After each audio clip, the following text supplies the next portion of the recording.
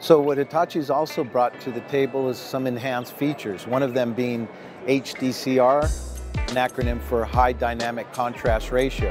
You can see the image screen behind me, and we have this set into an automatic loop. And so you'll see some rotating images come up, and what you'll be able to discern is as light comes through the screen and hits onto the screen, it could potentially diminish or blur your image.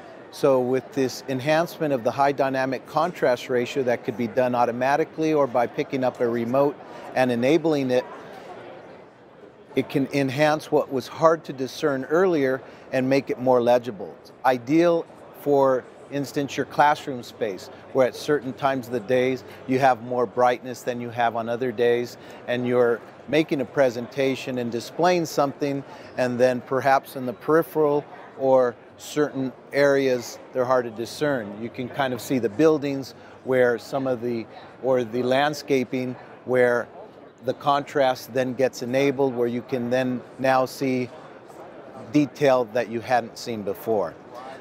What makes this unique is this was a feature that began in our higher end projectors, so your plus $5,000 projectors that are now finding their way down into your more mainstream projectors, our ultra short throws, and more of the Hitachi projector line.